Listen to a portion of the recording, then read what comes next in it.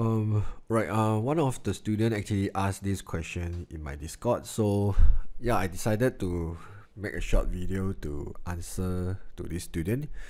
Yeah, basically the student asked like why, like when finding the x coordinate of the intersection point, why the x have to be 0 and then the y will got the value, and for the second x plot y it will be 4. So I guess the student actually is curious about this table. Yeah, the coordinates. Okay, so this is the common question in the graph functions paper 2 for modern math. Yeah, graph function for paper 2 and part D, they will always ask you to actually draw a straight line. Sometimes it will be curved to find out the intersection point. It's quite common questions. Basically it's like this. You will have a curve equation. This equation I think is given at the very beginning here. And then at the part D, normally the question will give you a new equation look like this. So from this new equation over here, the purpose of this new equation is you kind of need to find out your straight line equation. So by doing here they use elimination. Sometimes you can do substitution. So eventually you will find out this equation by doing eliminates. Basically use the first equation minus the second equation, you get this one. Alright, right now, in order to find the intersection point, my objective is to draw this straight line y equals to mx plus c into my graph here to actually find the intersection point. So if I have a y equals to negative 10x plus 10, I can form this table by insert any value I want.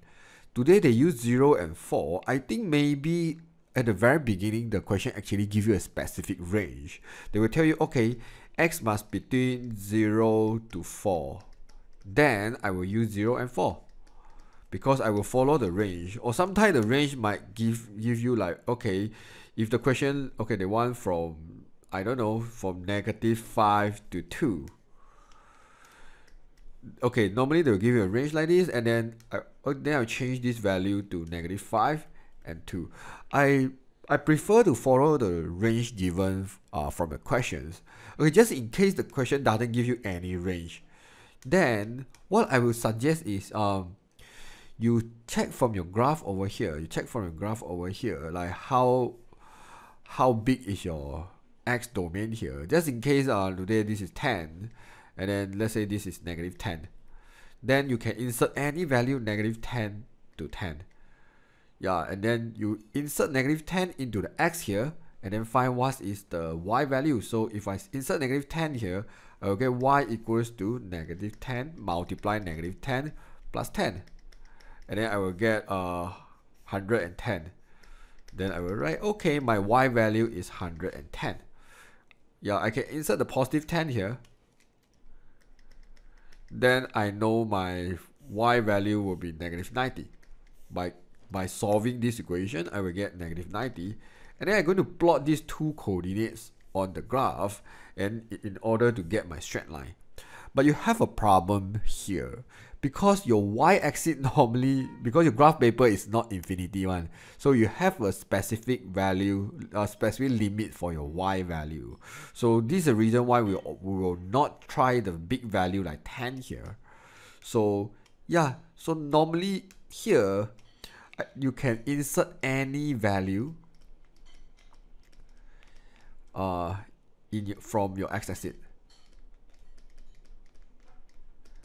Okay, I say from your x-axis, what is because you see how big is your scale here. But from your x-axis here, let's say you have negative 10 to 10, trying to use smaller value. Okay, why would you need to try to use the smallest value? One reason is like what I showed you just now. If you use 10, you might get 100, but then maybe your maximum skew here is 25. There's no way for you to plot the 100s.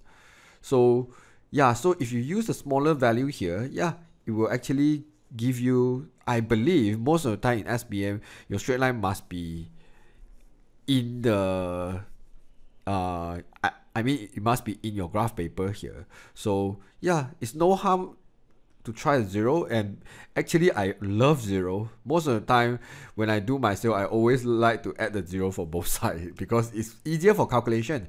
So if I use a 0 here, yeah, I have y equals to negative 10 multiplied 0 plus 10. Then y will equals to 10. Yeah, 10 is a very nice number, which is, I believe, I can easily plot using my graph here, and then I find where is my 0, 10. Let's say 10 is here, then I just plot the first coordinate, 0, 10. Because x is 0, y is 10. Alright, then, let's say I don't like about 4 here. I can try the 5 here. So I can insert the 5 into here. And then I have negative 50 plus 10, negative 40. Yeah, I have negative 40 here. So, by the way, I think some current mistake here. This one should be negative 30. It's not positive 30. And then you need to see your graph will be as big as negative 40 or not. If negative 40 is basically out of the range, then you shouldn't use 5. You can use any number like 3. Then if I use a 3 here, I actually use negative 30 plus 10, negative 20. Negative 20 look a lot more nicer. Okay, let's say negative 20 is here.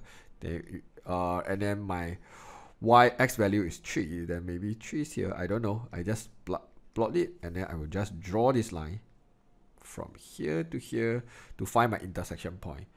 Yeah, definitely this is just an example because I'm not the proper skill. So I believe later when you draw that time, you will have something like this. This one explains how you actually get the two value here. You just ignore my skill. I just actually just tell you. Yeah, maybe you have a line like this. You will touch these 2 points. Yeah, and then this 2 point will be at the two different x value. In this case, it's actually at 0.7 and 3.2 according to the calculation. So yeah. So in order to answer your question, so basically you can insert any number you want for x here. Because what? Because no matter what value 0, 1, 2, 3, 4, 5, 6, 7, 8, 9, 10, you can insert any integer in your x here. Yeah, you are actually getting the same coordinate for y. That means if you insert x equals to 0, you get this one. X equals to 1, you get this one. X equals to 2, you will get this one. X equals to 3, you get this one, and so on. So you can insert even something like x equals to 3.1 to get something very close to this one.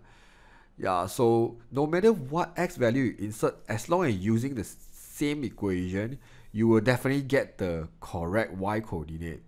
But sometimes I prefer to get the coordinate is like a bit far away because I just want to make sure when I draw the straight line, there's less error here. Because when imagine if you have two dots like very close to each other, when you draw the straight line, sometimes your ruler might be not so accurate when you draw it. But my logic is if this 2 point is very far away, when you connect, right? Yeah, normally you can get the line which is like best fit. Yeah, but normally if the 2 point is not that close, actually I think you can get a very nice straight line also. But I prefer like one is the last point, and then this one will like the minimum x value, maximum x value, and x equals 0. Yeah, sometimes I can draw like this. Yeah, I don't think there's any specific way of drawing the straight line, because according to the logics, if you want to draw the straight line, basically you just need two coordinates on the graph, and then you just draw on it. So you just make sure when you plot the x value, your y value is not out of range, then you are fine. Okay, so yeah, this kind of simple question, actually I spent too long to actually explain it. Yeah, I hope, yeah, at least you can understand. I hope I can help this student to understand like why is 0, 10, and 4. Maybe 430 actually confused him. Maybe after he subbed the 4 into here, he couldn't get positive 30. But I think maybe this one is the typing error, something like that. Okay, anyways, yeah, I guess that's all for this video. If you still do not understand, or any other student still do not understand about this part, yeah, you can ask me again at the comment there. And I think I do post 1 or 2 video before to explain about this part in my YouTube channel. Yeah, you feel free to check it out. Yeah, that's all for this video. Bye bye.